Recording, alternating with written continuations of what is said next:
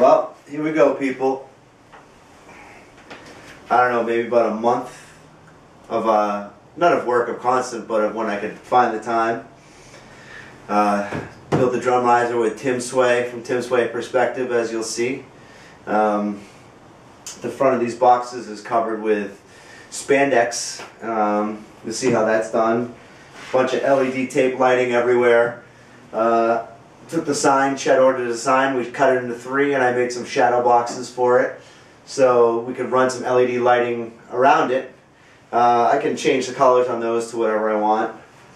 Then we have 4 LED par cans, 2 under the stage, 2 on top, shooting at the drums. Have some LED tape light inside my acrylic drum. I just want to give you a little idea of the color changes. When I go to the white, it blows everything out. So I didn't do that to show this to you. But there's tons of colors for this. Thanks for watching. Everything from here on is going backwards in time. See you guys. Wild Ones rock. Alright, y'all. So I'm up early this morning. Well, 9 o'clock. That's rock and roll early. That's rock and roll real early.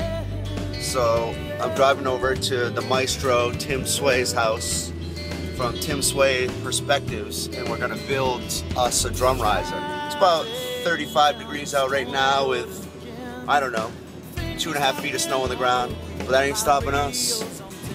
Wild Ones, peace out. What is this?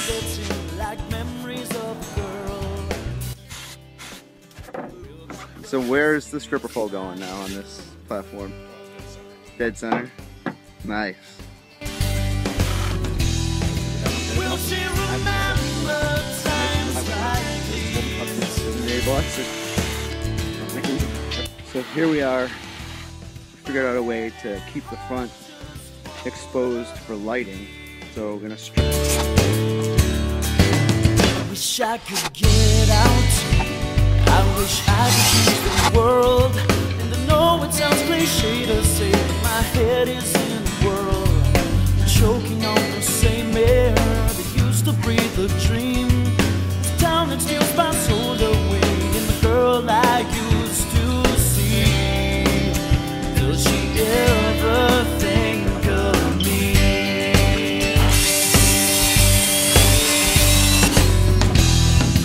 Will she? Safety first, guys. Safety first.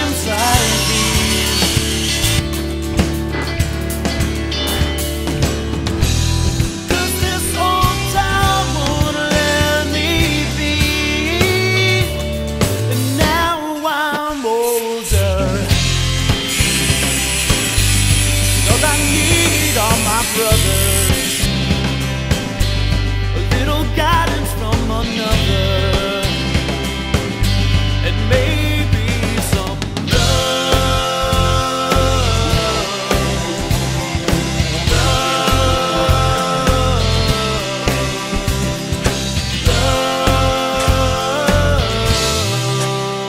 from me.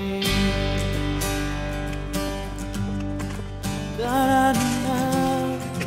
Na, na, na.